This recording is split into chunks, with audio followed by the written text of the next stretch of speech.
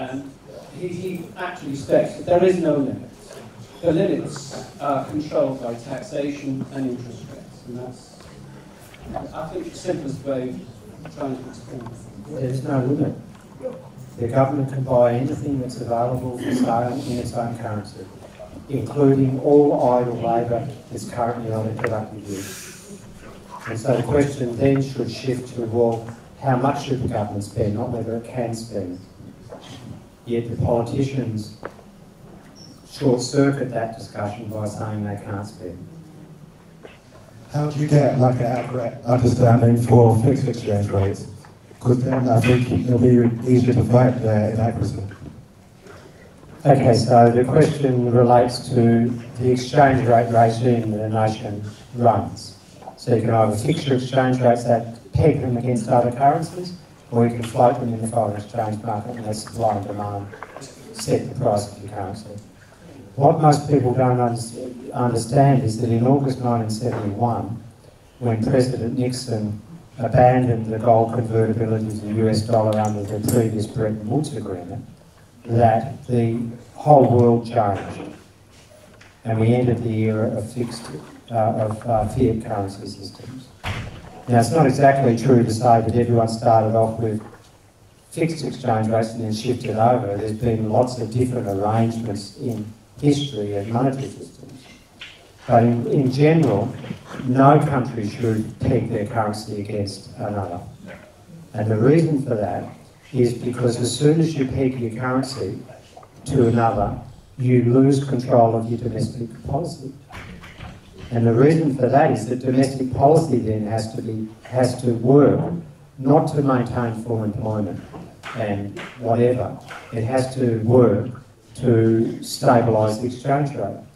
And the Bretton Woods system, which was agreed on after the Second World War as a means of maintaining financial stability, global financial stability, that dramatically failed. And that's why it was abandoned finally.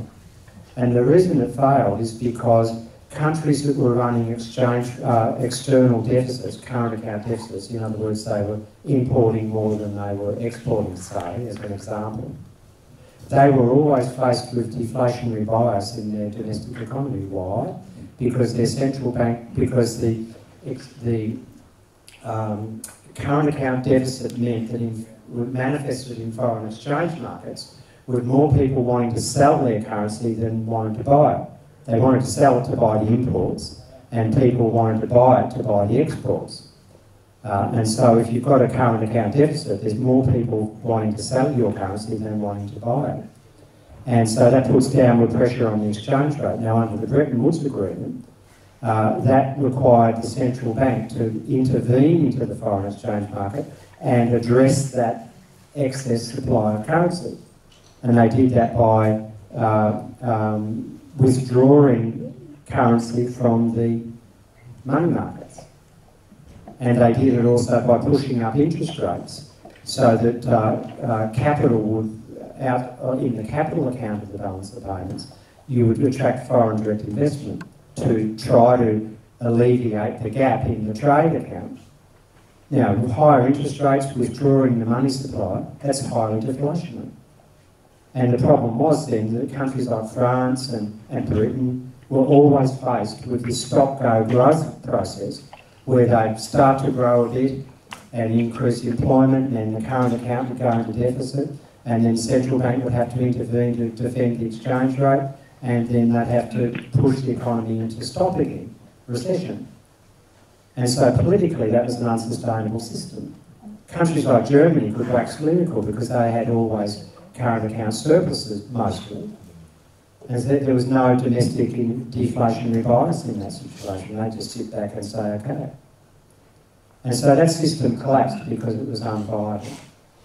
And the only viable system is a flexible exchange rate system where you don't tie up domestic policy to defending an exchange rate. You tie up domestic policy to targeting things that matter, like employment and infrastructure and things like that.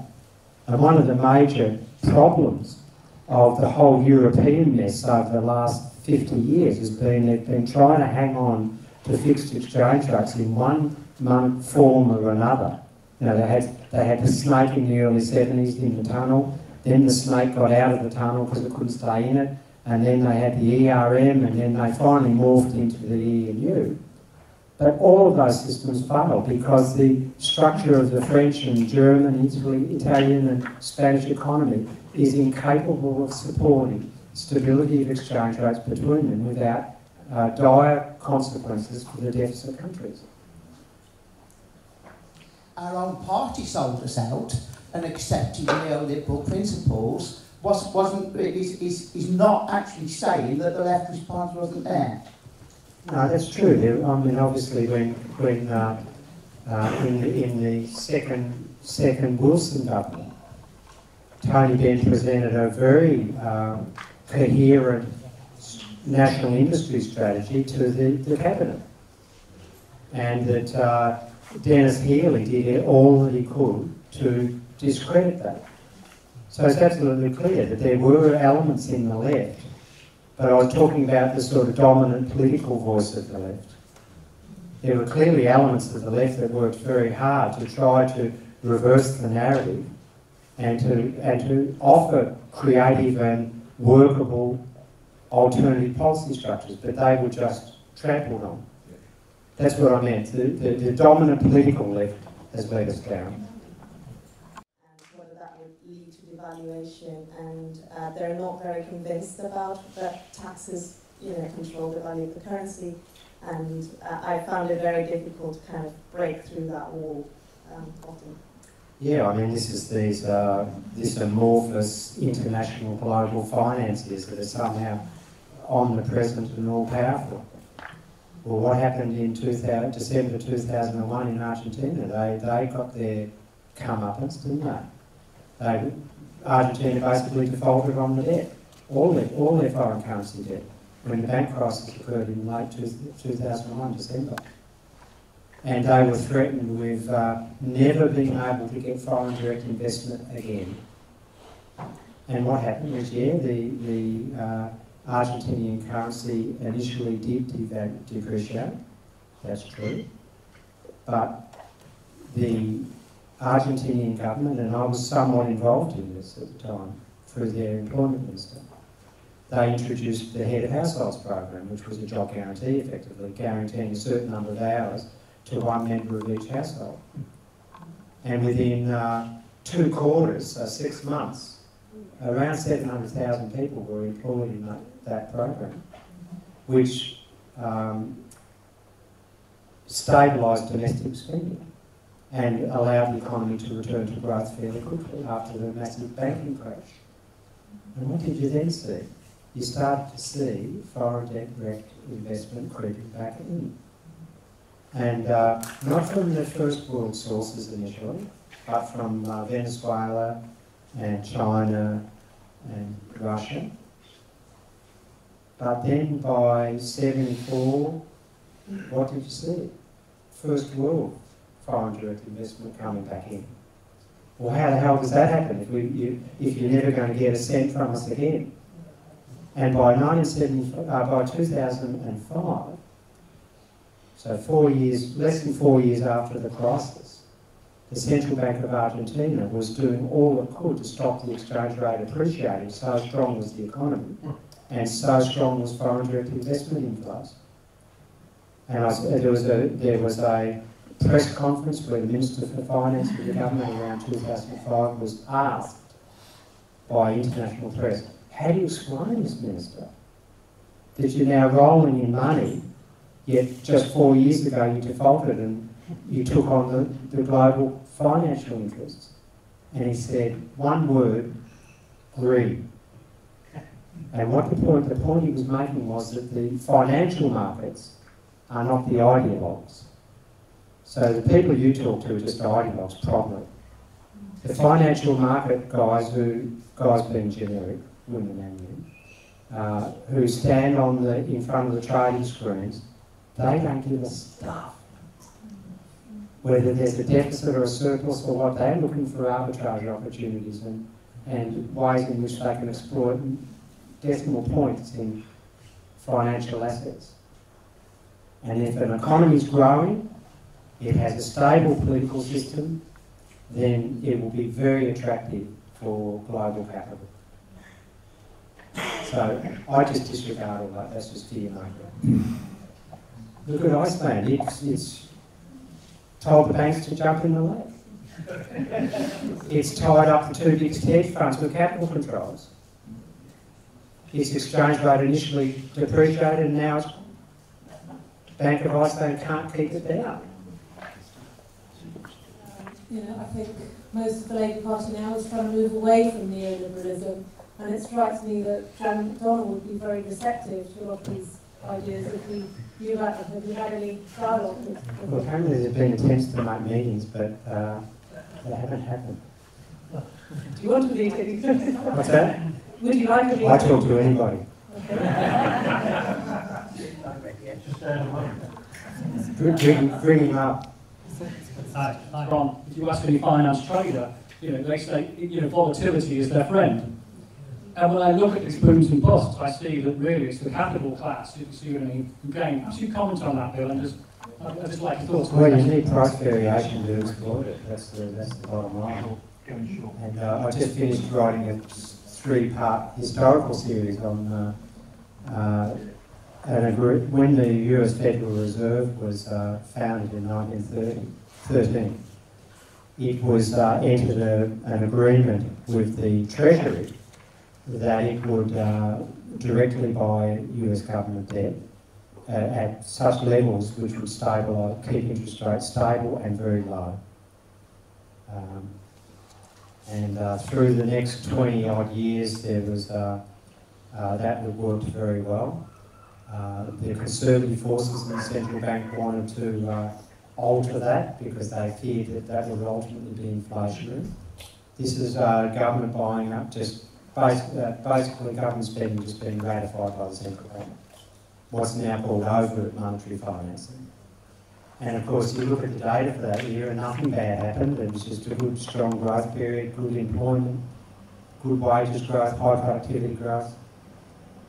But eventually the central bank forces became so angry about this agreement that they wanted to undermine it. And what's not well known, though, if you go and explore the historical documents, what you find is that the whole central bank push was coming from the New York Federal Reserve branch.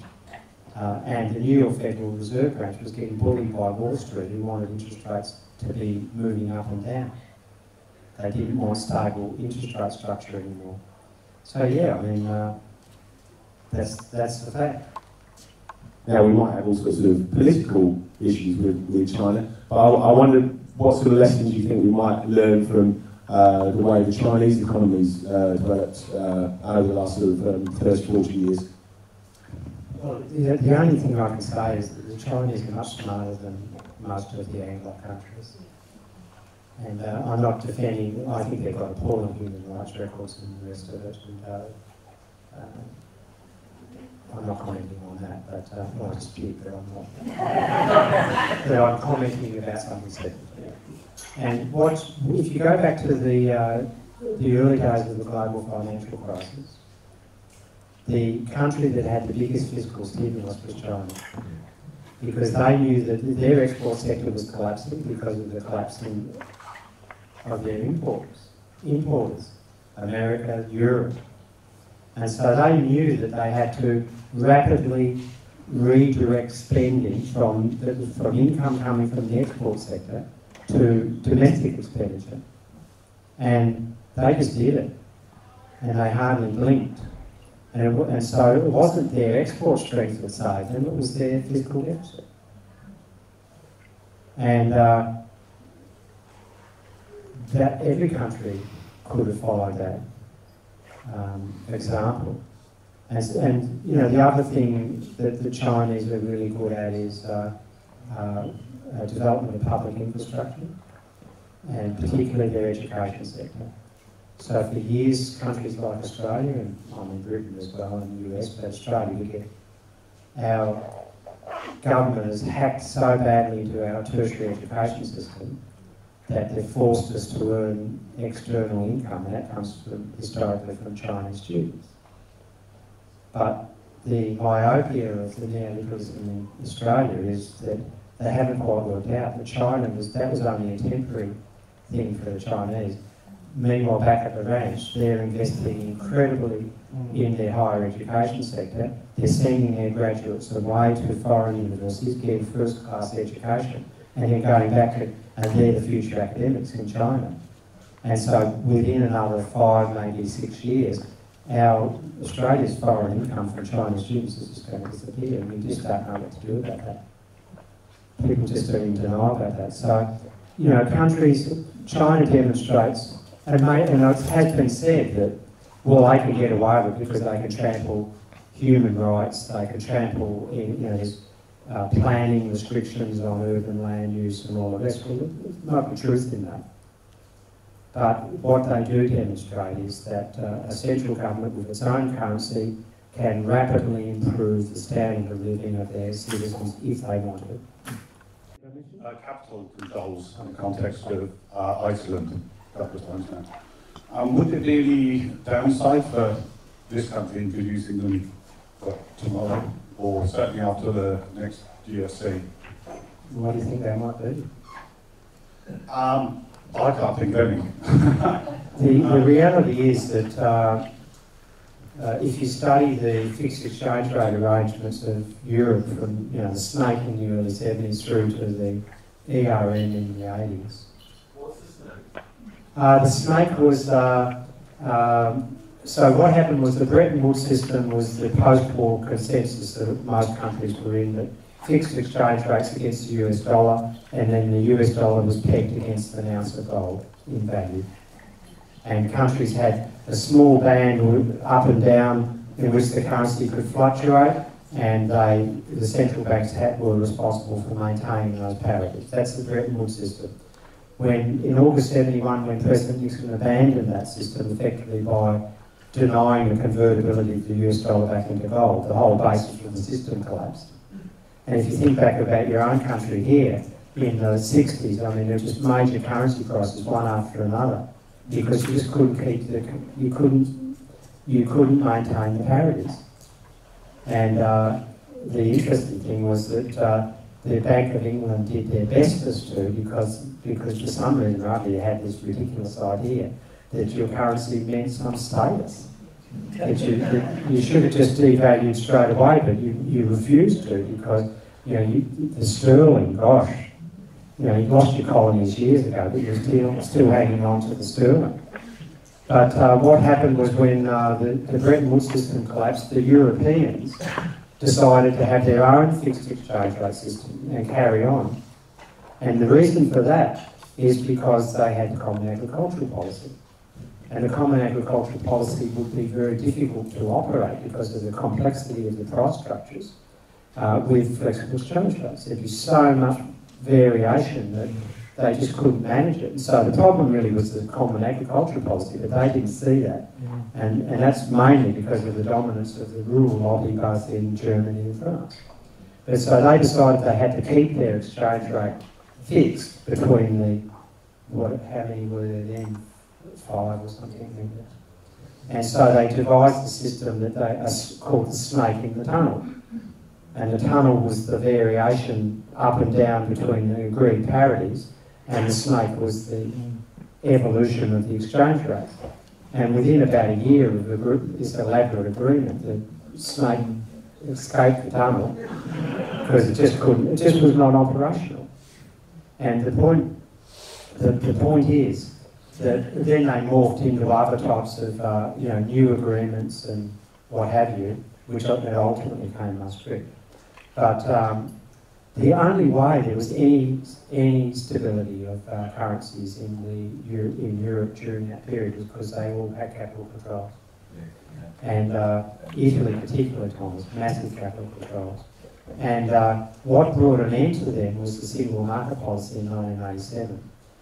And that was Delors' first grand statement of neoliberalism, effectively.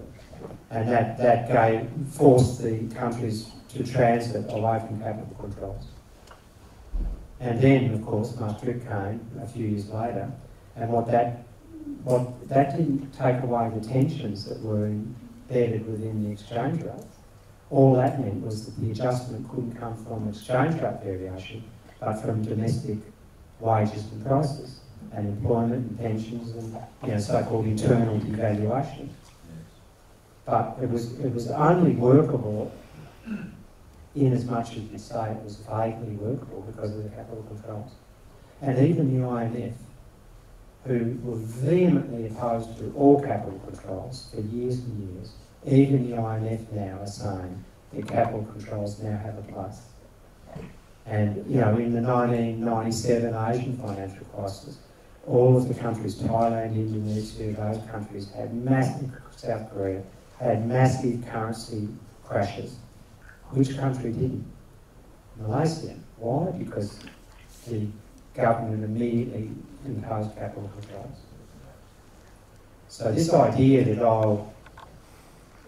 the amorphous, omnipresent financial markets can kill an economy, well, no, they can't if the state doesn't let them. Because the state can just stop them taking their money out, like they did in Iceland. Housing has become a real issue, and people are saying, look, we don't have enough houses where we've got jobs. Actually, what we've got is loads of houses where there are no jobs. And so perhaps we should start thinking about turning the way that we look at resources, how we use resources, and what government does in order to employ those resources an awful lot better than what government would do. It's everywhere. In Sydney, for example, during the Olympics, a lot of the Olympics were run by so-called volunteers, and the government was eulogising the volunteers. They were just jobs that people used to have that they don't get paid for anymore. And suddenly everyone's feeling good about being a volunteer. Well, stuff that. It's an outrage. But just I didn't really mean to dismiss the pithy question, because I was just thinking about it. One of the problems that we get involved with is arguing about facts a lot. And so we get in disputes with right-wingers about, is it precariat or is it not? And what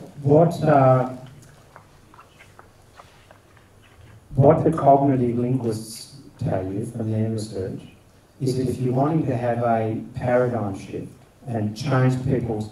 There's this concept in humans called construal. So construing is obviously the way we understand and learn things. But construal means that we can reverse frames. We can be stuck in one frame and narrative, but through appropriate use of language and being exposed to alternative frames, we can make a shift. And what they say is you shouldn't start that process. So I'm thinking here about progressive side of politics. You shouldn't start the process about arguing about facts, about the state of the labour market or whatever. That you start off by developing a sense of grand purpose. So this is your sort of pithy comments. So for example, in New Zealand there was a Mayor's Task Force on Jobs, and it's still operating. Started in the 90s when New Zealand was being absolutely ravaged by Ruth Richardson and Jim Bolger's national government. And the mayors got sick to death of the national government killing their kids, with unemployment and poverty. So they took it on themselves. Now, they were limited in their capacity because they don't have a currency. But they developed some catch cries like zero waste for New Zealanders and our youth, our future. And these were pithy sort of general statements that began their narrative. They didn't argue about facts immediately, because arguing about facts just triggers the respective frames. The high unemployment's terrible. Aren't they all bludgers?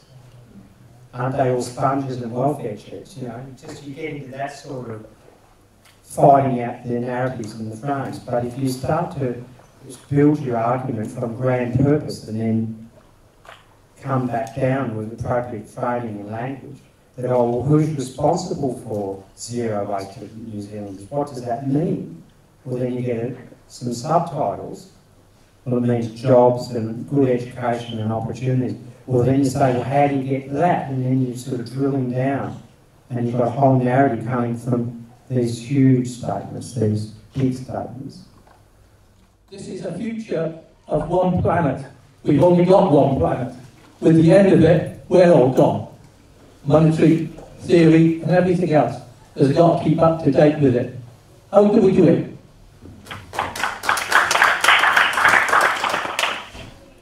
Here are two visions of the world and society and the economy. I didn't discuss these for time reasons.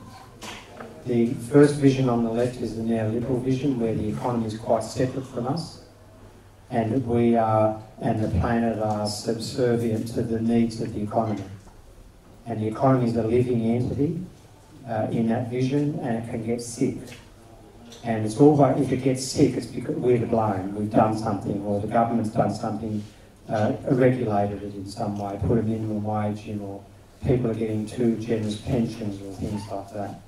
And in this concept, the planet is just an expendable resource that is just another production input. Whereas you juxtapose that with the right-hand vision, you can see immediately that people are embedded in the planet. That's the first thing to note. And that progressive vision immediately asks questions, well, how are we embedded? How do we relate to our planet? And so that leads to a whole series of questions about sustainability and resource use. And I'll come back to that. And here we've got the economy here working for us. The economy is us. It's not something separate from us. We can regulate and control the economy to do whatever we want it to do. That's the point of the right-hand diagram. And so so then you just use your imagination. What does that lead to?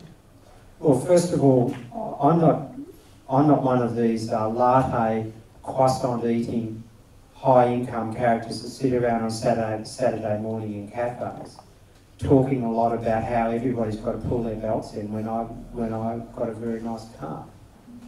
So the first point is that this is a societal problem, and that we do need to have a redistribution of consumption, but at the same time we still need to have growth, because if you don't have growth with increasing population growth, then there's going to be issues about distribution that are real problematic, because it's like we're now telling China it's got to obey certain carbon rules that we never obey. We become wealthy by doing exactly what the Chinese are doing better, but you know what I mean, that we're now wanting the less developed and poor countries to suspend any growth and development and prosperity so that the planet's surviving, but we didn't do that. So there's a real problem across countries on how we mediate that balance between humanity and the environment. And if you've got increased population growth, you have to have increased economic growth to create employment. Now, there's one little niche I'll come back to in a minute, hold on. And so the question is that we need to have green growth. Growth per se is not bad, but environmentally destructive growth is bad, obviously. So it means that we've got to have much more awareness of service sector, aged care type employment, away from making mass consumption goods type employment. And I'll be going on for ages about that. The last thing I'd say, and this is the thing that really bugs me, is that the progressives have bought hook, line and sinker the robots are coming argument, and that therefore the government, there's not ever going to be enough jobs for people who want them. And so the only solution is that we have a UBI, a basic guaranteed income. Well, that's the biggest cop-out, I think, of all of the left. That what you're doing as soon as you advocate a basic income is you're ratifying the government's abandonment of its responsibility to create work for people. You're going along with the neoliberal lie that the state is powerless to create jobs. well, the government could employ every unemployed person tomorrow if it wanted to. The government chooses the unemployment rate. That's the reality. The currency issuer chooses the unemployment rate. So that's the first point about UBI. But the second point, think about the construct of what it means, is what the construction of an individual is. They're being really treated as a consumption unit, to be kept alive with a dollop of income and then pissed off and forgotten about. Whereas all the studies in sociology and psychology and all of those types of that research tells us that work is much more than just generating income. It's where we get self-esteem and identity from. It's where we meet our partners in future life and all the rest of it. Often, all the rest of it. And we also know that when a person is denied work, their social networks go from that relatively quickly to that. They endure a sense of isolation and exclusion. And so then the question is, well, within our current cultural milieu, and so what I advocate a job guarantee, not an income guarantee. And then we can think rather laterally that, well,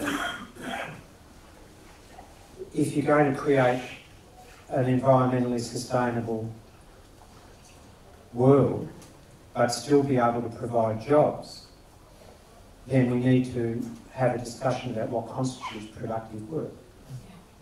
And so I would have, for example, I go surfing a bit. I would have surfers employed under my job guarantee, which is an unconditional job offered by the state. Now, what would they do? Well, they'd go surfing. What else would they do? A major problem in Australia is children die from drowning because of the misunderstanding where the rips are in the currents. I'd have surfers. We know exactly where the rips are. So surfers would have school children training them on beach safety, on sand dune management, where to walk and where not, so that the erosion doesn't occur. I'd have musicians on the job guarantee. What would they do? Play their guitars. What else would they do? They'd hold rehearsals in school grounds and teach children how to put a band together. And so, over time, you would redefine what productive work is, away from destructive type of productive activities to more green activities. But when even sort of right-wing rags are actually professing that the neoliberals are the enemies, perhaps for superficial reasons, do you think there's a sort of danger or kind of elision to suggesting there's a particular branch or breed of neoliberal capitalism that's so dangerous, and in the sense something is slightly mystified in just using that catch-all term? Well, the right-wing rags aren't neoliberals, they're just maniacs. I mean, what I'm talking about are, and I was trying to find the slide. It must be in another slideshow. But what I'm talking about is in 1971, Lewis Powell, who's an American lawyer, and he was hired by industrial capital and financial capital at a time when there was the top end of town were starting to worry about the profit squeezes occurring because of workers' rights and wages growing in line with productivity and job protections. And even though the American welfare state was much leaner than it was, say, here or where I come from, there was still a sense that capital was under attack from the welfare and income support systems and all of that. And so they hired Lewis Powell to come up with a strategy. It was called the Powell Manifesto. You can read it on the internet. Lewis Powell, soon after he issued the manifesto, Nixon appointed him as a Supreme Court judge, and he was the most conservative Supreme Court judge in US history. But the point was that, and Powell's had multi-pronged strategy, and this will all resonate. Gain control of the media, infiltrate education systems and influence their curriculum, influenced the Supreme Court in the US, so because the Supreme Court's very powerful. Develop think tanks. So this idea of, all of these Wall Street funded think tanks and the equivalents here and elsewhere, they all emerged in the 70s. Some were longer standing, but the proliferation of them occurred as part of this strategic push by capital to restore their power. And that's been, you'd have to say. And so, groups like Peter Peterson Foundation, a big Wall Street banker, who has his foundation just pumping out erroneous research reports every week. Well, that all started in the 70s. It was a conspiracy. It was a deliberate, strategic campaign by capital. So when I talk about neoliberals, I'm talking about those sort of people, not the sort of corner street right-wing maniac who pumps out bile. Talking about organised capital, and it's morphed from industrial capital, the old robber barons, of the US, to financial capital now, the investment banks, the hedge funds. That's who I'm talking about. They run the agenda. Just in the news recently, I don't know if you've noticed it, but the UK has had its credit rating reduced from AA plus to AA, AA minus. I can't remember what that. So maybe should we be worried about that? Look, in the early 2000s, Japan went below. Forgotten now. Botswana, or Namibia, or something like that. And they went down to junk bond status. And the finance minister said, well, so what? These credit rating agencies, despite, apart from being corrupt, and the Congress investigation in 2009 into them demonstrated categorically how corrupt they were, because effectively, if you don't know the story, effectively they would team up with some investment bank who was wanting to create a product, and they'd say, well, you pay us and we'll give you a AAA rating. For God's sake. And so apart from being corrupt, their sovereign debt ratings are meaningless, because effectively countries that issue their own currency can always meet their liabilities. Always. Now, people, these characters, Rogoff and Reinhardt and others like that, these mainstream economists say, oh yeah, but Japan defaulted in 1942 or something. Maybe it was 41. Yeah, they defaulted as a political act to pay back the Americans just after Pearl Harbor. That's not an example. So when the ratings agencies come to Australia and say, oh, we're putting you on watch, you're AAA now, but you'll be AA next time if you don't do something. Well, it's meaningless. It has no meaning. Because then people say, oh yeah, it does have meaning because the financial markets will force higher yields on government debt. Well, only if the government lets them. What you need to understand is that the central bank can control yields at whatever level they want. How do they do that? Well, the same way I mentioned before about that sort of 1913 to 1951 period in American history. The central bank controlled yields at about 2.25% on 10-year US Treasury bonds for 30 years. How does it do that? Well, yields are inversely related to the price of bonds. And all the central bank has to do is say, we're going to buy an unlimited amount of bonds at a fixed price, and that's it. End of story. So when you understand that the central bank can control yields at whatever level it wants, including zero, if it wanted to, then you immediately understand that the bond markets, the private bond traders, really are supplicants. They're not the bosses. They operate within latitude that the central bank and the treasury departments or finance departments allow them to.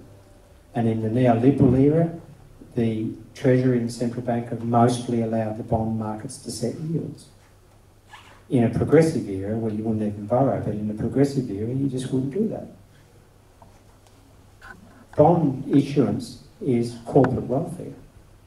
It's just giving the bond markets a risk-free asset on which they can park money when other assets are uncertain and risky.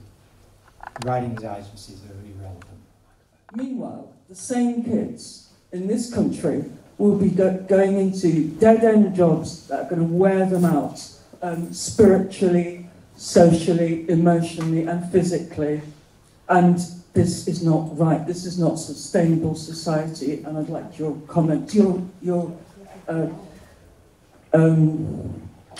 solution, please. Well, I agree with you.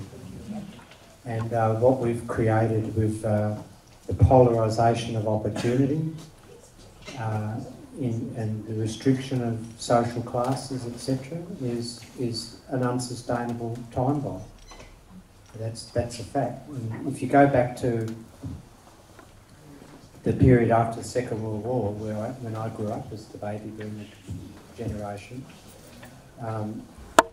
my parents were dead poor. My father was on a minimum wage.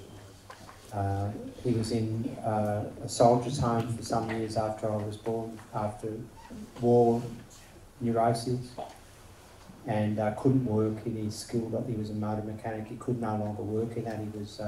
So he just became a labourer. And the things, yet his children all traversed, became university educated, and well off, high income earners with good prospects, good jobs. And the reason that occurred is because A, there was full employment, so my father, even though he had very great difficulties, could work.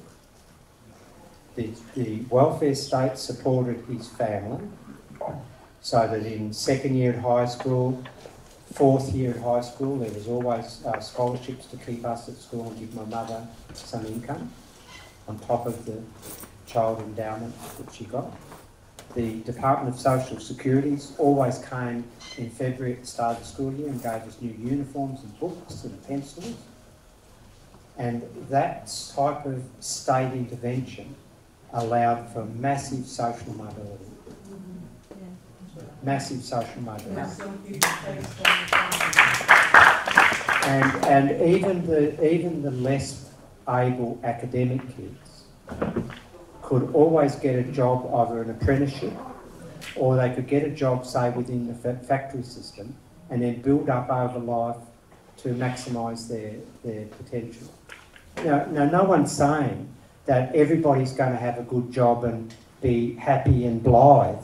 That's not what we're talking about here, but you can achieve dramatic social mobility and reductions. All of that period was, inequality was reducing. Polarisation was being reduced and compressed. And those things have been reversed now. If I had grown up where I did now, well, the suburbs changed a bit, but in a similar type of suburb, then I'd be hunting around for ice to shoot up. That's the problem. And that's the legacy of neoliberalism, as opposed to a strong state mediating the capital conflict and advancing public purpose as its goal, rather than defending the interests of capital as its primary goal. Just a final comment in answer to you. My generation, of which I can think of many in the room, is the first generation in history that is leaving our children poorer. First generation in history. And that's the connection to neoliberalism is nothing, it's not incidental. Okay? I just want to say how pleased I was by you using the expression corporate welfare. Because really, that's the thought.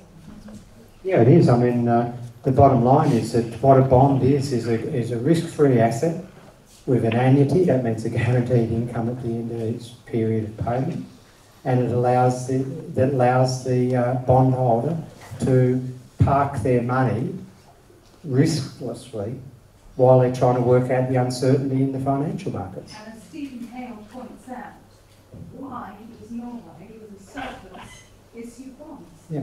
Because the corporates want. Well, I mean, I can tell you closer to home, well, closer to my home, in 2001, the Howard Costello federal government was running surpluses and were paying, not renewing the debt. When the debt matured, they would just not renew it. And the bond market became very thin. That's an expression to say there's not much bonds out there for people to trade and buy and sell. And who complained about that? The Sydney Futures Exchange, because their risk-free pricing asset was suddenly disappearing. And there was an inquiry which I appeared at, but the outcome of that inquiry was that even though the government kept running fiscal surpluses, they agreed with the investment banks to issue a minimum amount of bonds each auction to keep the depth of the bond market. And I was just wondering, I understand there was a very exciting international MMT conference last week that you were at. I was wondering whether you could tell us any more about what happens next, what happens there, and is there any progress in shifting the debate or actually getting universities and academia to broaden their curricula, etc.? Well, some bright spark once said that to get effective paradigm change, you've got to wait for the proponents of the existing paradigm to die. We will make very little progress within the academy. The academy is riddled crippled by what I call groupthink. They're in denial. It's like a system of mob rule. You'll find if you go around the world, very few heterodox economists ever reach the highest rank of professor. Very few. I'm one of very few people in Australia to stop the full chair with the views I have. Very few people get through.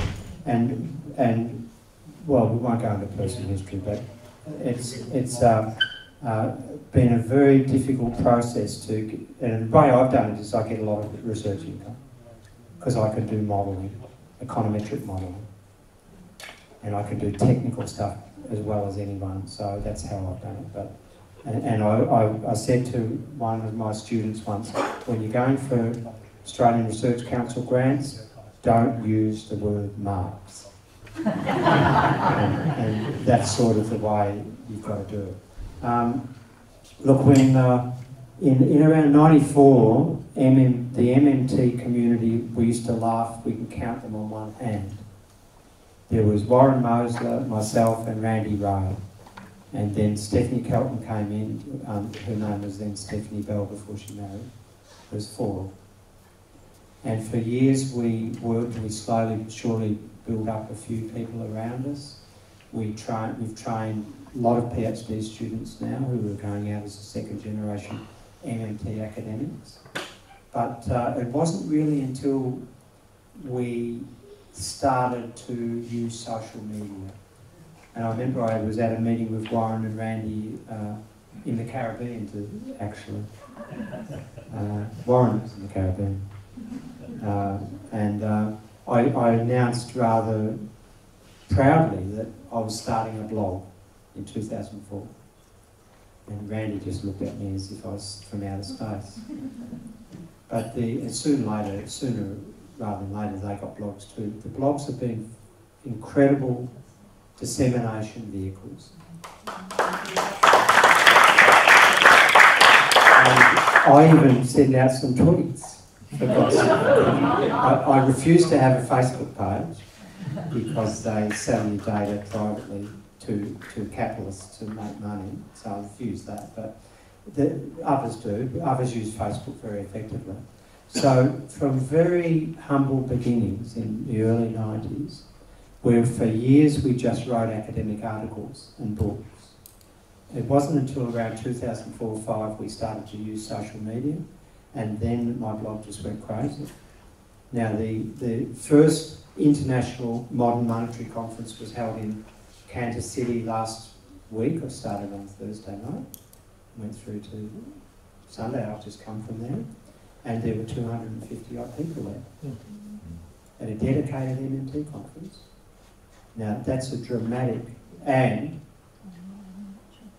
hundreds of thousands of people tuning in on the live broadcasts from around the world. And so you just have to do a bit of a search around the internet to see how the proliferation of the ideas is growing. But it takes a long time for entrenched groups to be assailed, and probably it's going to take another 20 years. But we've made, what was established last week from my eyes is we set out to create something, and there's now a lot of people going to America to a conference to talk MMT. But another point about that, without labouring it, is that there were papers at that conference, not from economists. There were papers from economists, but there were papers from people in rhetorical studies and literary fiction and film studies, all using the basic concept of MMT to bring insights into much broader humanities and social sciences research. And that's a really great thing, because one of the things about the economics profession is that among the social sciences, economists are among the virtually never cross-reference upper social sciences. They're a closed shop, mainstream economics. But MMT seems to be giving a broad humanities and social science academics and researchers a voice. And the last thing I'll say about the conference is that it wasn't just an academic conference. There were a lot of non-economists there, as I said, but there were a lot of non-academics there, activists and people who want to develop a voice or give quality to the voice they've already got. And so I think we've got something happening.